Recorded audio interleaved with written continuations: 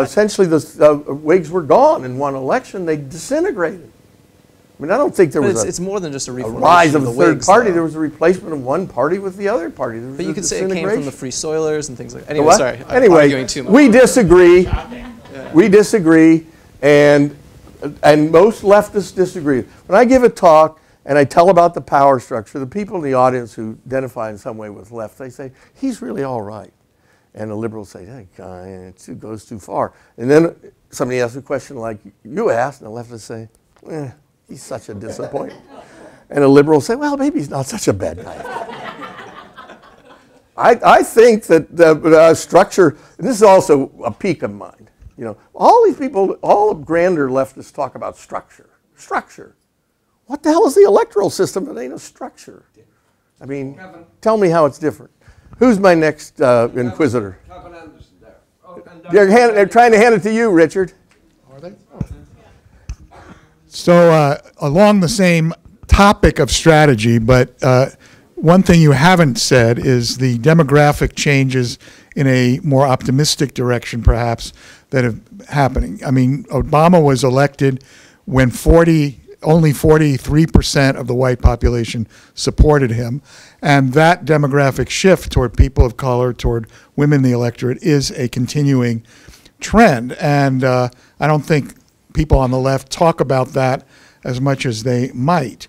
But let me add, there is an important article by Harold Meyerson, the very excellent journalist from LA, in the American Prospect, about a third party called the Working Families Party in New York, which is taking account of this demographic change in a way that you might approve of. First of all, in New York State, the structural problem you're talking about doesn't exist.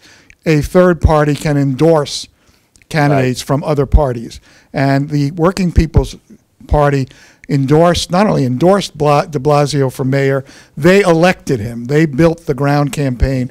They built the force that elected him and other candidates in the New York City election. They now have a national program, not to run candidates against the Democrats, but to create a national organizing force that is something like the Tea Party within the Republican Party structurally, that is working on an agenda of its own, but working not against candidates where third parties would destroy them. I just want to mention that because I think I agree, you're much too gloomy. That's our role together as friends, to suggest to you that dialectically there are other possibilities in the world. Too much of a positivist. That's the future. Maybe it'll work. Maybe some of you will decide to do that direction. I've told you the history of why there's great inequality in America. There is this party in New York does have different laws than the other states. The only thing I'd add is the people that wanted to do the New York kind of strategy, they took a case, went all the way to the Supreme Court to maybe make it so these could happen in other states, and the Supreme Court shot them down, and it finished them off 20 years ago. The same guy that's involved in this New York party. I'm not opposed to it. I wouldn't rant and rave against it. I wouldn't bet a nickel on it, but maybe it's a hope. Let's talk intellectual here and not just political. Could you address a little bit changes inside the leadership of the labor movement, going back to this period of '39? Once labor comes into the war, it really, well, Mills said new men of power. I mean, there's plenty of others who had different variants of that. So there's a change from a more insurgent type of movement to, at least for a period, part of the establishment in a certain sense. And so after the war, one argument is that because of that, they weren't really even prepared any longer to do something like a union drive in the South, for example. So if you could just address, because it's certainly not a constant, whatever those people are and are doing. I don't agree with that argument in the sense that, and I'm not then looking back at history and saying certain kinds of things were inevitable, I don't think, but it then gets into a big fight of whether, what was Reuther doing and the top guys. I don't know. I just don't think so. I think that the Southern agenda was such, Southern United States agenda was such, I think racism was such, that I don't think they were easily displaced. It's those bigger tectonic kind of shifts that I think will have to happen that would then lead to something different. So I don't buy that particular argument for the past, but maybe it will work for the future. My best favorite book on this is I guess more of a liberal history book, and it's by Kevin Boyle, a historian, and it's called The UAW in the Heyday of American Liberalism. And his point was that these were pretty strong social democrats. They certainly were trying to work in the South. They were certainly trying to do this and that. And as the Union leadership did that, they more and more alienated the rank and file. And the rank and file did then vote in the opposite kind of direction of what the Union had hoped for. So I think there's an autonomy then to the working class in terms of what they think their priorities are. In other words, people's priorities to vote their skin or their skin color or their religion or whatever it may be, their upward mobility, because certainly a lot of the craft workers, their kids went to college and became professionals and white collar and management and so on. So I think I accord them an autonomy on that, and I don't blame the labor leaders. So we may be just disagreeing on that, but that's my take on it. Any other, how about some, okay, let's go to Howie, but I was going to say, geez, must be some younger people here who want to ask some questions. But go ahead, Howie. They're not raising their hands. I don't know. I think it's because you're living in the past, Bill. But it's really good. It's really good to see you here, and I appreciate your talk.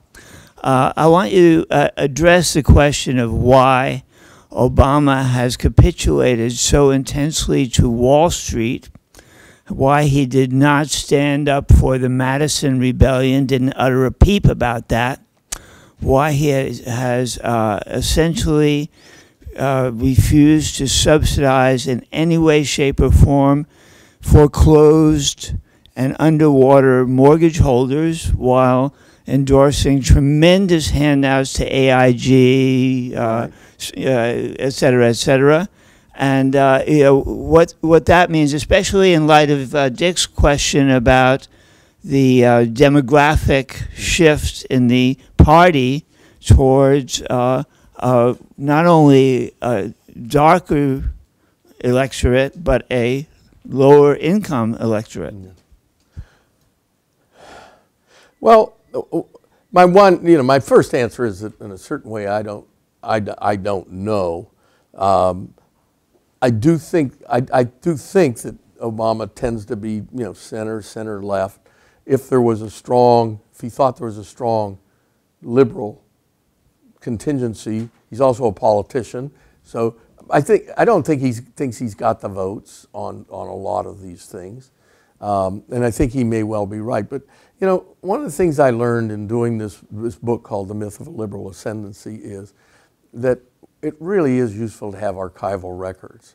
It really is to have the whole background. To know how much we're missing when we think we're watching.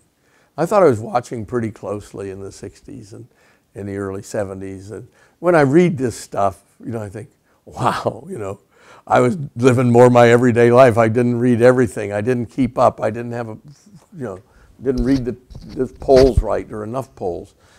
So I think it's really hard to make these contemporary analyses. That's been my general stance for a long time in terms of all of this. From the Pentagon Papers, we think one thing. We think we've understood the war and what's going on in Vietnam, why they're doing this and that. And then we get the Pentagon Papers, and the more you read, I've read now, a lot of stuff on the Vietnam War. And they knew from the start. They knew from the 40s, the 50s, they could never win there. And we didn't have a good sense of that. So, but they knew it. But we only get their papers later. A historian who was a leftist, these friends of mine that are here would know, Jimmy Weinstein, when I told him I'd switched over to sociology. So that's good, Bill, but if you really want to understand it, maybe you'll switch to history someday. I remembered him saying that. I was kind of annoyed. But when I read these files and piece together or read great case histories, the great history is being done by these people that do these really good case histories on pieces of legislation. If you have any context, as we do, conservative voting coalitions and spending coalitions and so on. When you read these detailed case studies and the horse trading and who was willing to do what as opposed to what they said they were willing to do, I just bet that the Obamaites figured they couldn't get a lot of those things. On the Wall Street stuff, I think that that his team of people and so on were very, very close to part of, integrated, certainly part of it. Of Wall Street, but that's not new for the Democratic Party in terms of how it's looked. I mean, see, when I say to people, there's only two choices, and the liberal labor went into the Democratic Party, that doesn't mean the Democratic Party is wonderful or a piece of cake or easy to take over. There's also certainly been a whole strand of people with a lot of money that have been key to the Democrats at one particular point, and in people's careers. And in my latest Who Rules America, I have traced Obama's spending history, and it's kind of campaign finance history. And it's interesting, from the local level, he was financed by developers, local developers, some of them black and Hyde Park and so on. But then as he moves up, he gets better connections, and then when he decided to go for president, he spends a weekend with a woman named Penny Pritzker, whose family is hugely wealthy. And it was kind of amusing to me because my friend had interviewed her uncle 25 years earlier, and he'd named all the potential males that would run the thing. He didn't name Penny, and she ended up running it, which is, again, how we miss things. The point is, she then ran his national campaign finance with connections all over the country, was seen as centrist and safe, and lots of very, very wealthy people then financed him. I don't think he's going to go against them. I put into my last book a thing, I'm pretty careful how I put it in, but I named 3 or 4 people they said, I love him, but I'm sure against him on this labor thing he wants to do. This was when Obama first got in office. And these were all Chicago millionaires in hotel and real estate, and they didn't want, they had financed Obama, and they said publicly in this ethnic newspaper that they did not want this labor law. And one guy said, I'll love him anyhow, but I'm sure opposed to this law, and I sure hope he thinks it through, and so on.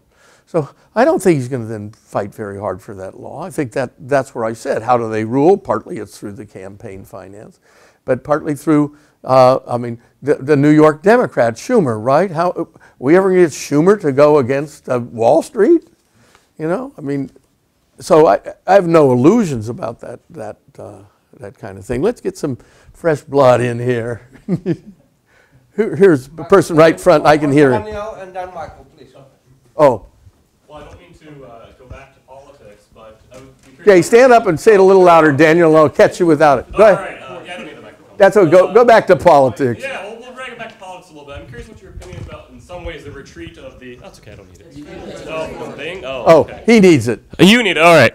Thank you. Dragging it back to politics, I'm curious what your opinions are in the sense of the retreat of paleo-conservatives to, say, the Libertarian Party and your classical liberals to the Libertarian The Party. what? The conservatives? Your paleo-conservatives and their retreat, so to speak, to the Libertarian Party.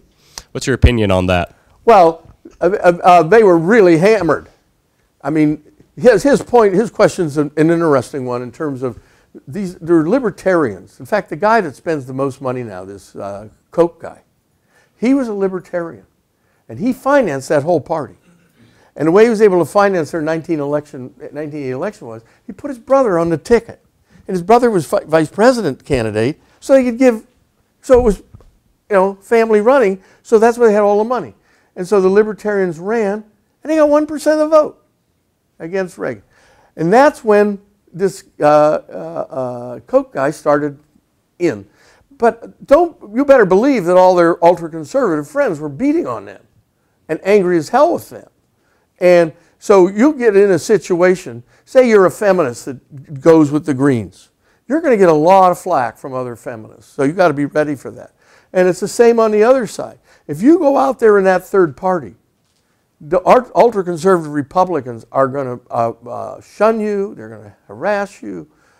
But the interesting thing is that this Koch guy is following the strategy that I would advocate. And he's gone into primaries and he's challenged moderate Republicans. He's taken all their seats with he and his buddies and putting unbelievable amounts of money into those campaigns. He's having the time of his life.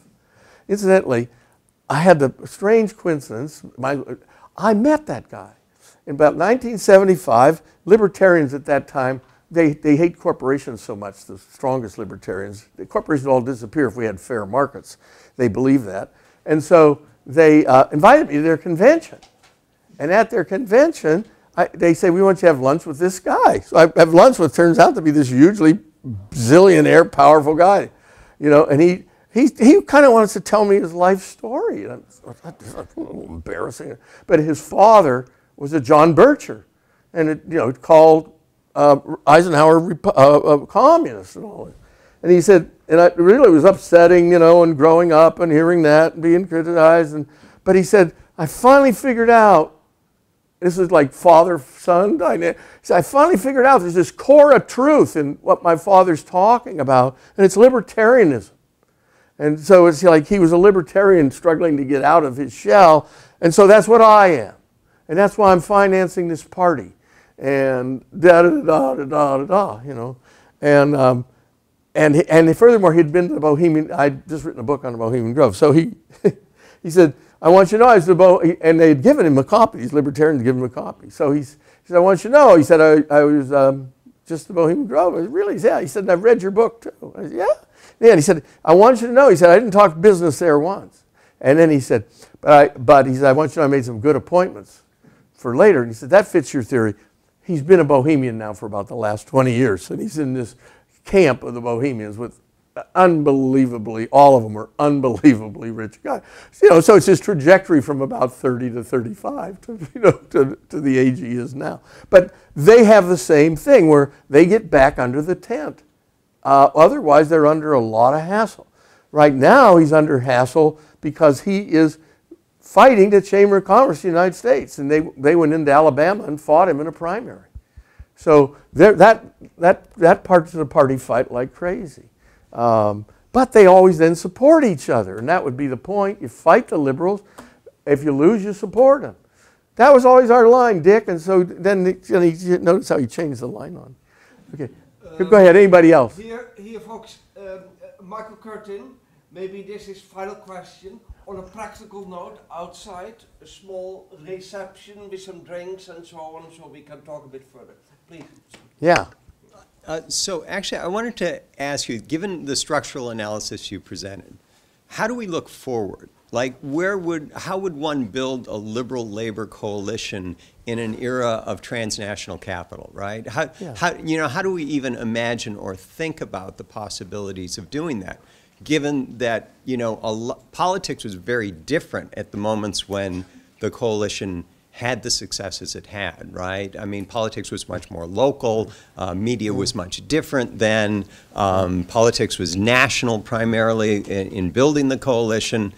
There were ways that deals could be cut to make things happen. Now, how do you do it now? Well, obviously I don't know, and I do think that we got to take back your honorarium.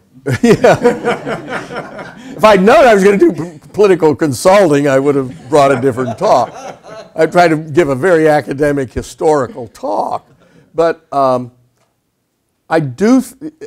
Obama's victory was in part due to this demographic shift.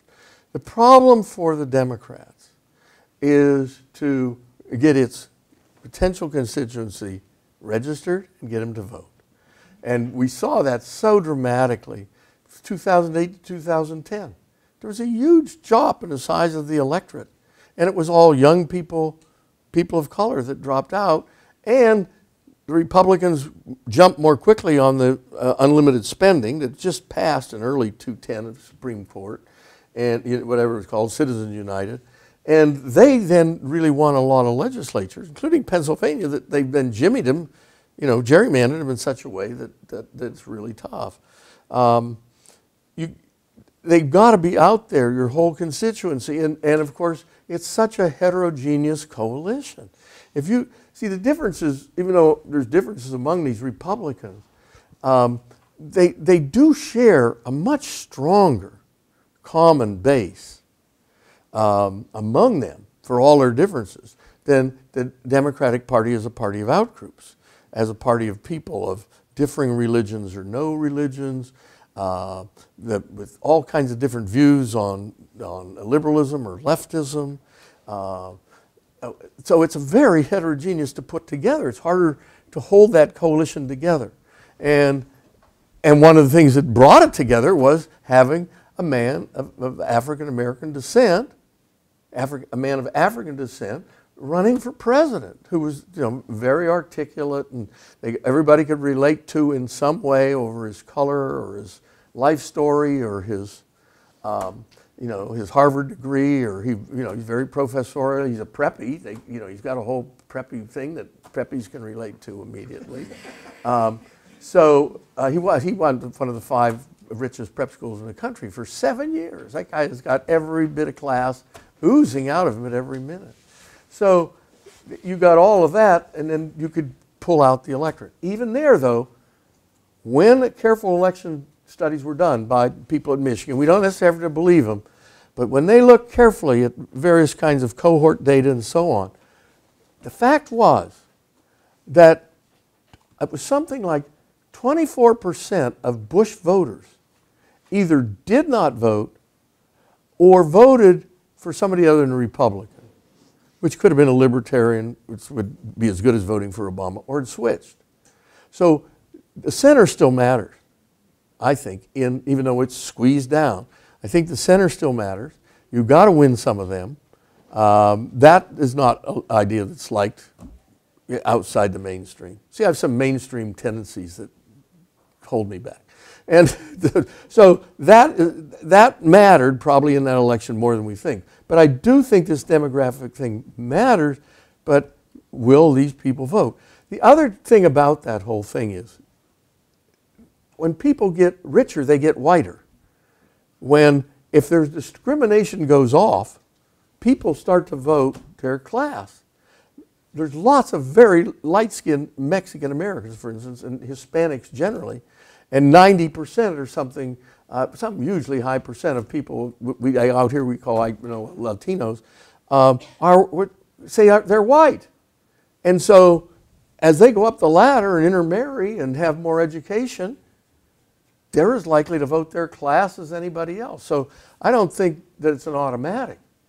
Who made Democrats out of Asian Americans in California were right-wing Republicans, including this moderate Republican named Pete Wilson, which is before most of your time. But he starts getting in there saying, oh, what is this stuff? He wanted English only.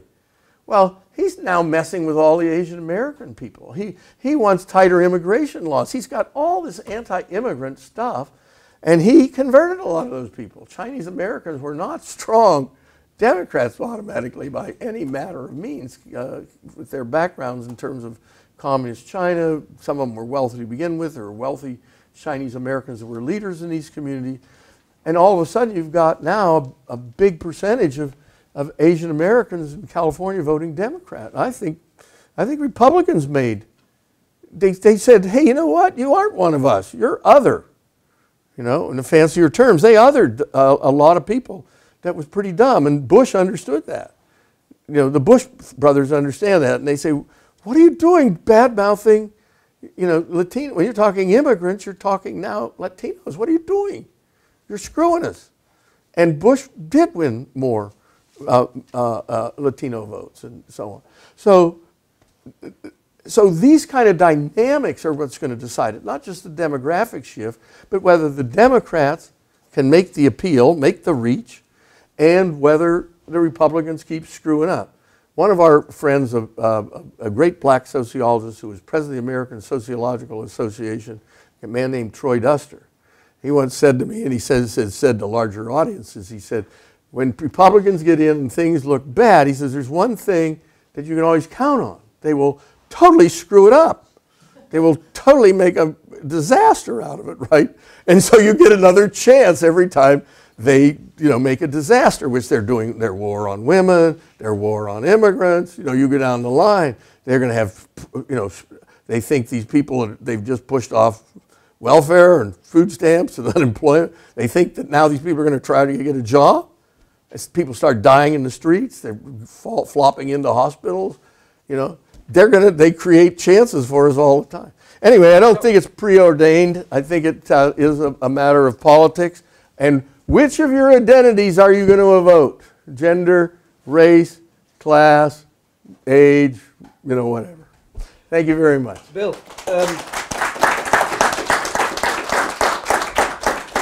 this ends on a wonderful dialectical note. Disaster is our chance, and outside is a reception. Bill, thank you very much.